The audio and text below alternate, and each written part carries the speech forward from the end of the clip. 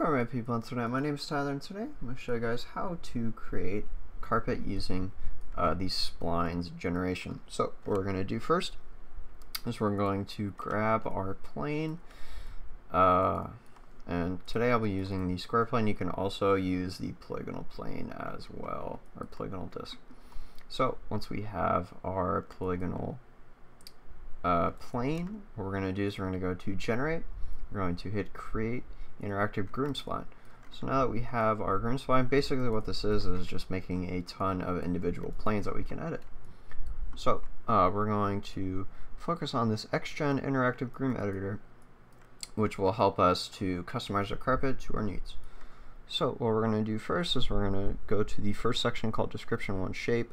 You can change this name. This is just how it is default, and you can access these settings for the width of the carpet, the taper of the actual carpet, which is literally just editing how wide the top of the individual planes are, and you can also customize the taper start. We're going to skip over to the scale modifier, and this literally just customizes the certain height of the carpet, as you can see.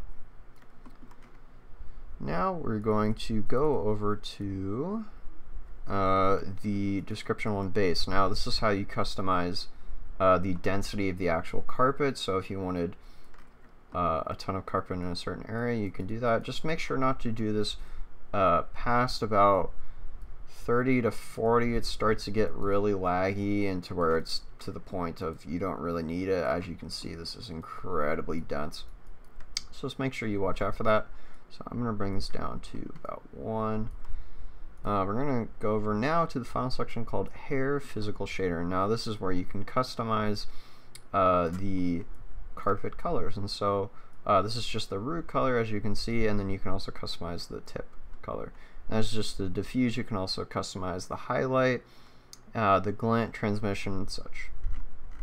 So to make this really look like carpet, I'm going to go back to the taper, and then I'm going to change the scale back up a little bit. So what we're going to need is we're going to need imperfections in the actual carpet. So what we're going to do is we're going to add a modifier called noise. So what you're going to do is you're going to go to the top left, you're going to go down, hit add modifier, and you're going to go down to noise. So when you add this noise function, what it does is it bends the planes, and so you have that carpet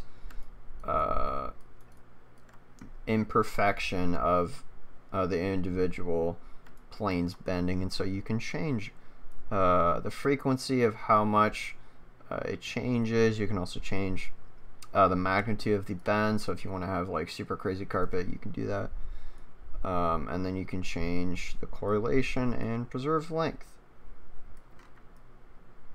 as you can see, and there's a couple other options here. So yeah, that's about it. Thank you guys for watching. Hope you enjoyed. I'll see you guys on the next video.